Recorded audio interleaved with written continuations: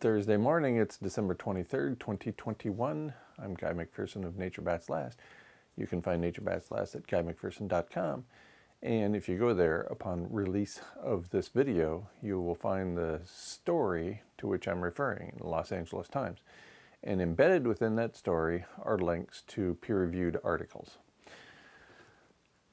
The title of the Los Angeles Times story from December 17th, 2021 is Unprecedented Die-Offs, Melting Ice, Climate Change is Wreaking Havoc in the Arctic and Beyond. The headline nails it and implies the relationship between the Arctic and beyond, meaning the rest of the world. Here's the lead.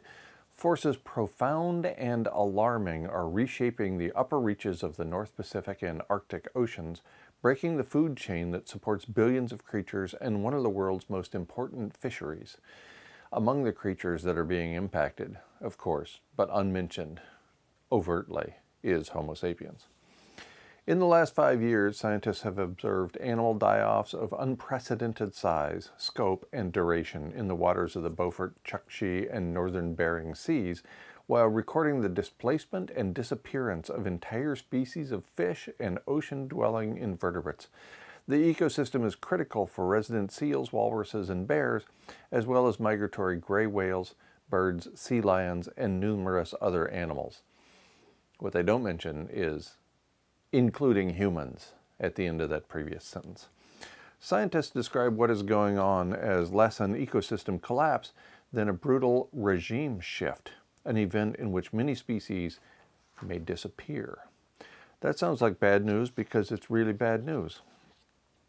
Further from the article, a team from the Times traveled to Alaska and spoke with dozens of scientists conducting field research in the Bering Sea and high Arctic to better understand these dramatic changes. Their findings suggest that this vast, near-polar ecosystem, stable for thousands of years and resilient to brief but dramatic swings in temperature, is undergoing an irreversible transition. This is an important part of the story. This is an irreversible transition. This is not something that we can turn around by reducing emissions, for example. Lorenzo Cianelli, a fisheries oceanographer at Oregon State University, referring to a once ice-covered portion of the Bering Sea that has largely disappeared, says, quote, "It's like the gates of hell have been opened," end quote. That sounds bad. Since 2019, federal investigators have declared unexplained mortality events for a variety of animals, including gray whales that migrate past California and several species of Arctic seals. They are also examining large die-offs, or wrecks, as avian biologists call them, in dozens of seabird species, including horned puffins, black-legged kittiwakes, and shearwaters. At the same time, they are documenting the disappearance of the Cold Pool, a region of the northern Bering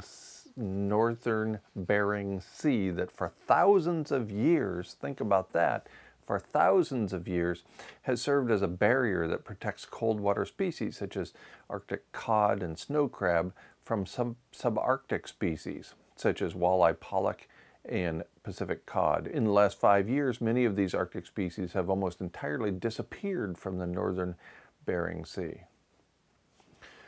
This is an enormously important story that I believe has not been getting nearly enough attention.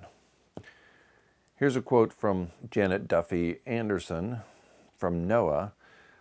Quote, "Alaska is a bellwether for what other systems can expect. It's really just a beginning." Absolutely. Because what happens in the Arctic is not restricted to the Arctic. It spreads to the rest of the world. What happens in the Arctic is a bellwether for what happens throughout the world, as I've reported numerous times in this space. A 2020 study published in the journal Science, and there's a link to this paper, and so that's why I'm not including that link within the Nature Bats Last post at guymcpherson.com, because you can find it within this story. A 2020 study published in the journal Science documented a reduction in the ice extent unlike any other in the last 5,500 years. Its extent in 2018 and 2019 was 60 to 70% lower than the historical average.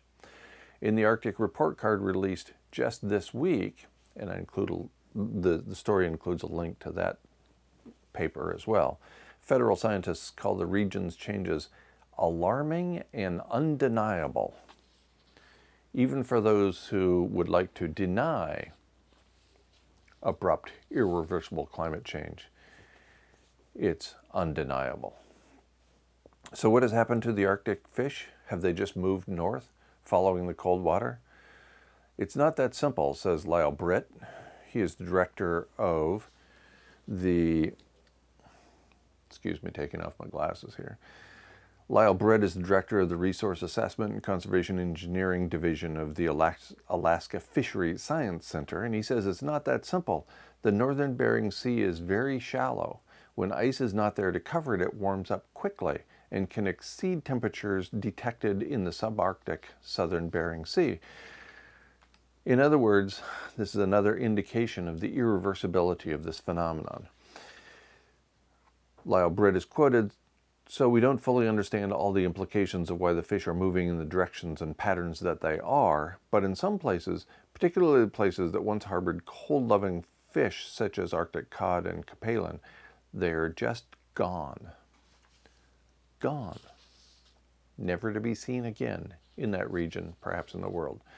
The story continues. Climate scientists worldwide have long warned that as the planet warms, humans and wildlife will become more vulnerable to infectious diseases previously confined to certain locations and environments, and have documented these events in this space repeatedly.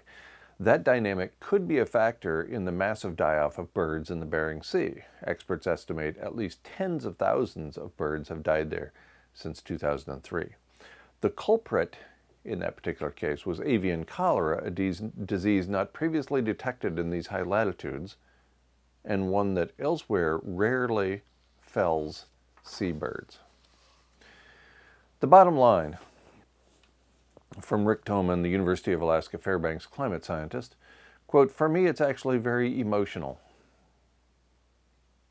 And he recalls his elementary school days when he read Jack London's To Build a Fire and other stories from the Arctic. Quote, "The environment that he described, the environment that I saw going through National Geographics in the 1970s, that environment doesn't exist anymore," end quote. The Arctic is going away. And what happens to the Arctic doesn't stay in the Arctic. The Arctic is the planetary air conditioner, as I've reported repeatedly in this space. This is exceptionally dire news that, in my opinion, has not been receiving nearly enough attention in the corporate media and beyond.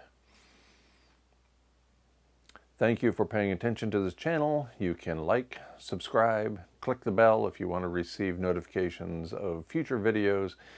And also you can become a member of this channel for as little as 99 cents a month. Mostly though, thanks for watching.